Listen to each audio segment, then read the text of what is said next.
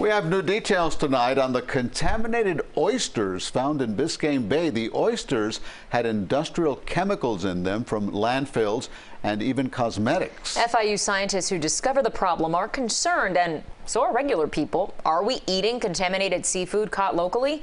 CBS 4's Gabrielle Arzola is live in Miami with that story.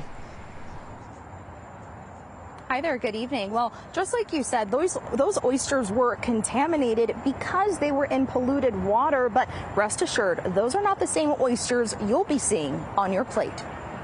Nice deep cup that'll hold the liquor of your oyster. For biologist Nicolette Marino, she's got a knack for anything shellfish. We've been averaging about 1,000 to 3,000 oysters a week. She's the owner of Treasure Coast Shellfish, one of the only 3 oyster farms on the west coast of Florida, and explains that seafood is extremely regulated by the state. She showed me the massive list of rules and logs she has to keep record of every day. Refrigeration requirements, the Florida Department of Agriculture website, you can look up this nifty list. FIU came out with a report saying they found 30 different PFA chemicals in oysters tested in Biscayne Bay, Tampa Bay, and Marco Island. PFAs are chemicals mostly found in nonstick cookware, clothes, and even firefighter foam. So if you want to look where your oysters were picked, you asked for that harvest tag or that processing tag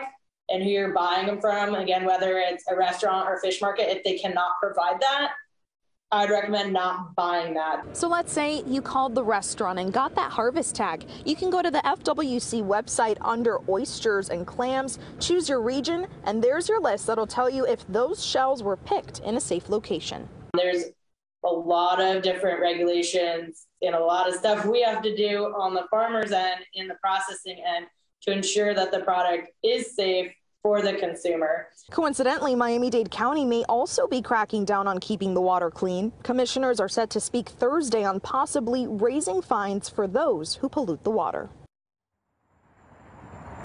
Now, in terms to those contaminated oysters, like I said, they're contaminated because they're in polluted water, and because of that, those areas are off limits for fishermen. And on top of that, I spoke to many restaurants here in South Florida, and they tell me they don't even serve Florida oysters. Live in Miami, I'm Gabrielle Arzola, CBS 4 News Tonight.